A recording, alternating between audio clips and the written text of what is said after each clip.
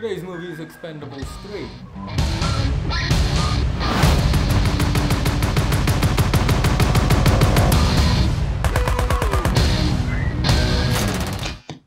If you are an 80s action fan like I am, you love Arnold Schwarzenegger, you love Sylvester Stallone, you probably love Dolph Lundgren. I don't know how many big movies he was a part of, or I don't know if we can categorize him as an action star, but he killed Apollo Creed, so you know him from there.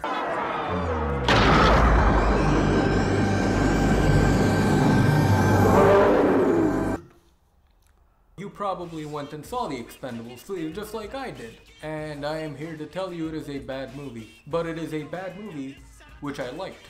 Now, you might be thinking, oh man, this guy's full of crap, why would I listen to him if he likes bad movies? But here I am going to tell you why it is a bad movie, and I am here to tell you why I liked it also.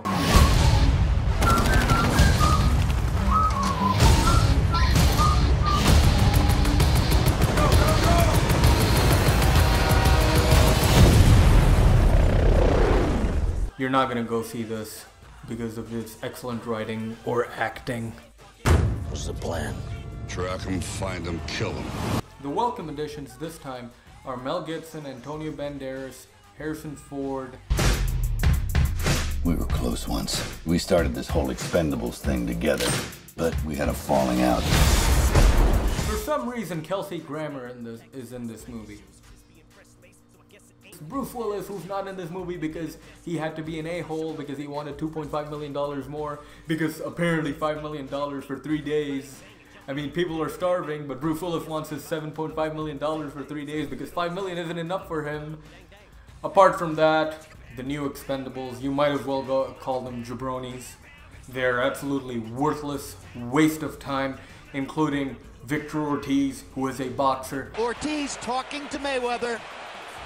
And watch that. And including Ronda Rousey, who was an MMA fighter. I could do that. Want to slip on a dress and give it a shot? I'm sorry. She has the personality of a rock. If you smell!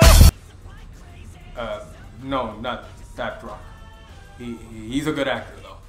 She does not belong in this movie, neither does Victor Ortiz. And watch that. This movie is directed by Patrick Hughes, I believe. Patrick Hughes, I do not know what he has directed before this.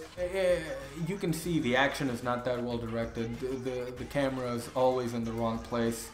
Not always, I apologize. The camera goes in the wrong places at certain big events, like a motorcycle. You see a motorcycle flipping in an angle which is shot from sideways, when you should be seeing it up front, which would be much cooler.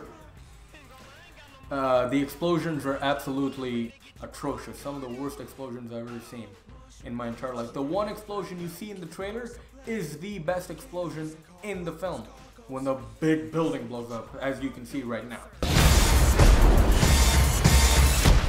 Most of the money which was required for the budget is given to the actors, thus you see the atrocious CGI.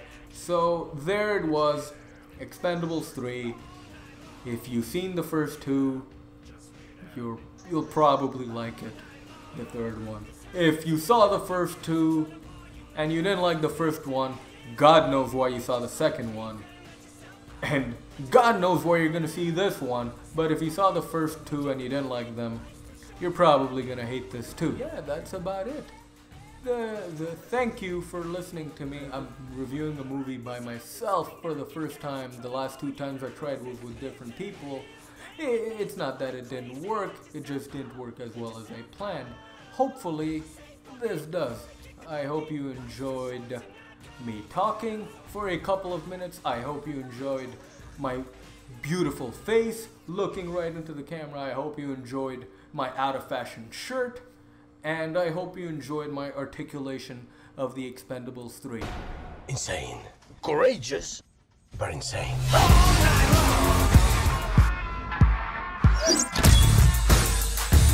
These guys are nuts.